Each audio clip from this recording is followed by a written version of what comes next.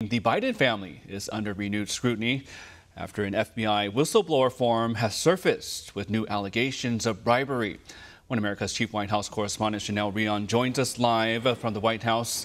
Hello, Chanel. The whistleblower form alleges criminal activity related to Joe Biden and a foreign national. Now, Congress has taken action. How has the White House responded so far?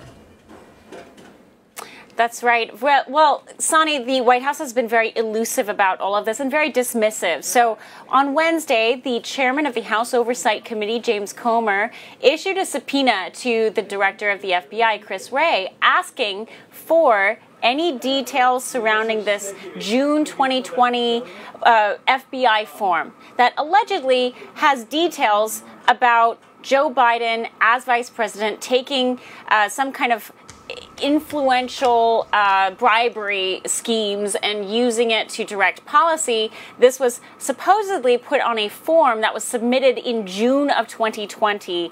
The whistleblower is, according to Comer, protected by Congress and is separate from the IRS whistleblower that we've been talking about for the last few weeks.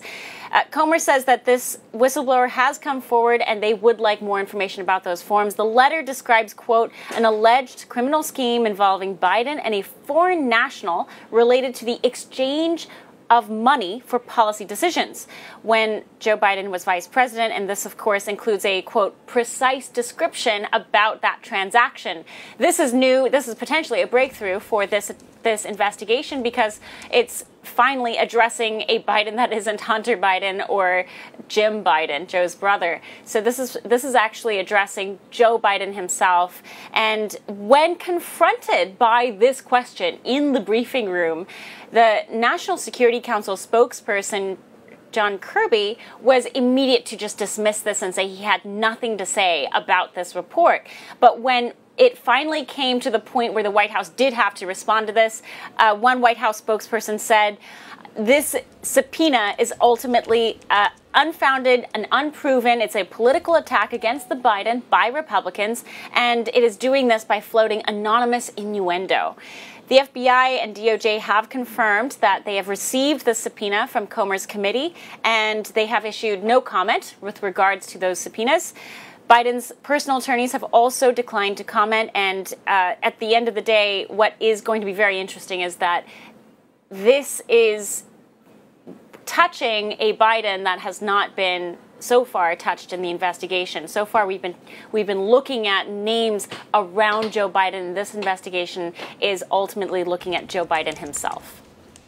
And yes, Chanel, as Comer requests more information on that whistleblower form, all while Kirby dismisses all of this.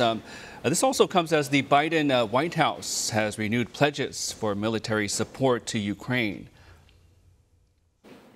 That's right. So about $300 million in renewed military aid has been pledged and announced by the Pentagon on Wednesday.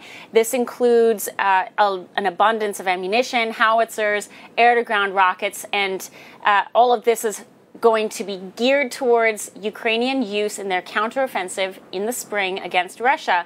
This is all very interesting in parallel to, of course, those leaked Pentagon documents that came out earlier last month, where it seemed to show that senior leadership at the Pentagon do not believe that a spring counteroffensive is going to be effective in the least. And so you have $300 million worth of military aid directly used toward the spring counteroffensive, and the leadership, top brass in the United States, have no confidence that it would go well and it would succeed in its pushback against Russia. So that's very interesting. This is the 37th package that the Pentagon has sent over to Ukraine since the war began in February 2022.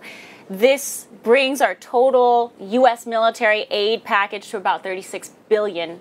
So, of course, that the Bidens are contending with this bribery allegation at the FBI, and it's related to a foreign national that many suspect is Ukrainian, is, of course, terrible optics going into election season 2024 as the taxpayer starts assessing what we're spending our money on and why.